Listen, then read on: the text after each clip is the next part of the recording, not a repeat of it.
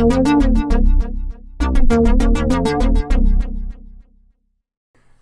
welcome to Jadekine Gaming. My name is Adam. Today I have another Dwarven Forge unboxing. It's been a bit since I've gotten the first set and saved up, got some more. I have the Classic Dungeon Remastered core set, and I'll explain a bit why I decided to go with that as my second just before opening it. But I also got some more terrain trays, this time the stone and lava. And I figure, these are just basically a new texture of the same thing I got last time. Let's start with that. So, basically, these have been useful for moving around what I already have. And I'm like, I will need a handful more, just over time. Yeah, whatever, the little new thank you for support thing. Anyways, for like 55 bucks, it's two of the 4x8. The stone is exactly the same as the back of the water ones I had before. The lava texture is quite vibrant, actually. Doesn't actually look like quite as much when I look at my TV, but that, and then there's two of those, and two of these. And they're basically metal, and they're neoprene, and there is a little bit of a, the edge, the metal doesn't go all the way up to the edge, but the magnets aren't all the way on the side anyway, so it's fine. And they're just ways to be able to pre-build and move around bits of a dungeon, as well as when you use like the lava side, make it where you can have holes in the middle of it and lava will show through. So basically, two 12x12, two 4x8. I was like, might as well pick those up. Those are good for being able to build things. I'm going to want a handful more. Yeah, so I picked those up. Now, the real content. And it is the Classic Dungeon Remastered core set. And it's a bunch of mostly floors, walls, corners. It's like $100. And it was one that one or two people, like when I got the first set, they recommended. You're going to want just some normal pieces. And I started thinking, bah, the fun pieces are what's fun. And that's what I thought most of the time while I was saving up money for my next order. And then it came time to, okay, let's see, what order should I place? What should I order next? And when I looked at things, like I have some pieces from my first order, and whether it's a wall or a floor or whatever it is, most pieces have a 2-inch by 2-inch footprint. Like even the wall, it's a 2-inch by 2-inch footprint, it's just the wall goes over part of it. And the first set that I got had 24, could cover this amount of space 24 times. And it was a little bit more expensive than this one, which can cover it 39. And basically that breaks down as, well, let's take a look here. You get 15 just floors, just like what I just had. You get 15 walls that are more simple than what I have. The ones that came in the other set have these arches. This doesn't even have that. It's more basic. You get 8 of the corners, again, more basic. So that's 38, and then you get 2 single pieces and 2 that'll be walls, which basically those 4 put together make one of these. That's one more, so that's 39. The doors go on top of existing spaces, so they don't really add any more floor coverage, so I didn't count those. I'm not counting the fancier bits. But 39 just pieces of coverage. Let's start opening it up. And that will allow me to do more with basically the rest of what I have, because it means I can cover more table. I can spread out the fancy pieces I have. Oh. And the old black and white. Thank you. Alright. So, There's going to be a lot of these, and a lot of them are going to be the same. But, floors.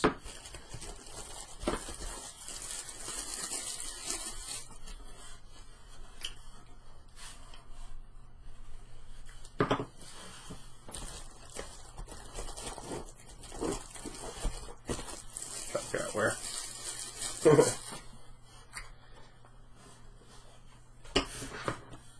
More and more floors. These, yeah, here's a bunch more floors.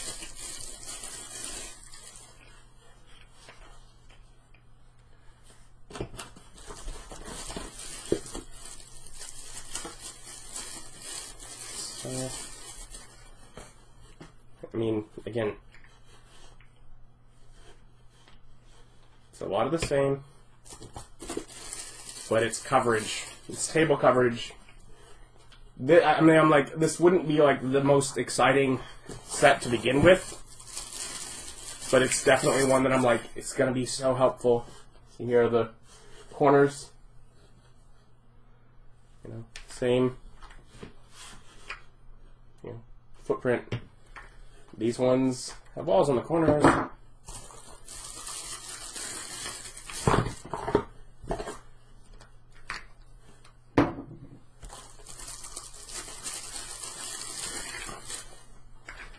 The idea is definitely like, I mean, you can build a lot of rooms, I'm sure, with all this, but they're going to be pretty simple rooms.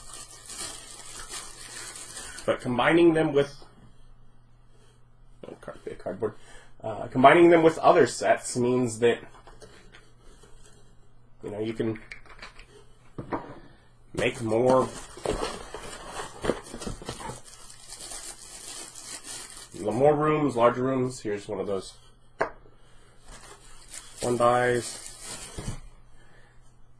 Here are the two. Those. The 1x, and my comment with these is basically, I put these. So I'm going to do it on one of the floors. See? They all fill the same space as a 2x2 floor. There's that.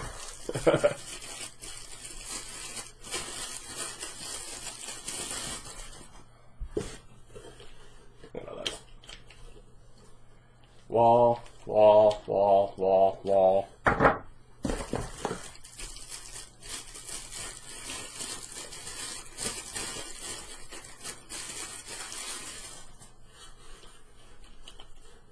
Wall, wall, wall, wall, wall. And again, more. And the thing is, none of these have the, I mean, they all have the magnets for the terrain trays on the bottom, of course, but none of them have magnets in the walls. None of them have lights. None of that fancy stuff. And last thing in the box is these. Anyways, and then the last 3 bits are these doors. These are, actually, here's the door I got in the first, when I got the other place. They're different doors. Different tops of the doors, different, you know, sides. So that's another thing, admittedly, like, with getting this set, I think these were called the Kickstarter 1 doors, which are just a variety of door. They don't have the columns, they're just more wall. So, anyways, basically they go one way, because this bit of plastic there stops them. Fronts and backs are different, and they just kind of blend in there. But there are 3 of this door, and yeah. So, not nearly as fancy as the Zaltar's game room, but it's a lot more coverage. Almost double, not quite, but almost double the coverage.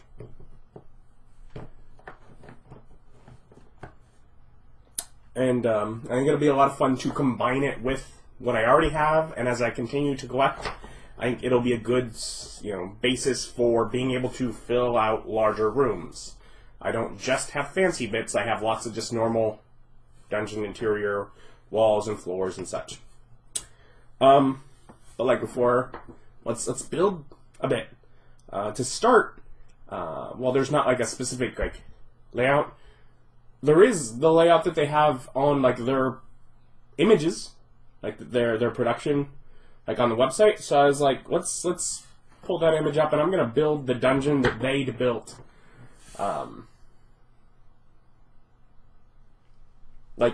the product image. And so I've built the example of what the dungeon could be made to look like, and it uses the space, the pieces, as one more here, because in order to center this door, that's where the single pieces come in here. The doors for a corner, with this style, work out pretty well because of the thickness of this being pretty close to the thickness of the walls. So that was neat, but it just makes it makes for a very simple layout. And you can add some enemies here, and maybe as the players explore. But it's still simple. Beautiful. For sure. Finely painted, well sculpted, but it's very basic. Just like if you were to just draw it out on a battle map. It's the kind of you can get terrain pieces that will spice it up, but those will be separate. As is, I'm glad I didn't start with this. Start with something cool. Start with something with bells and whistles.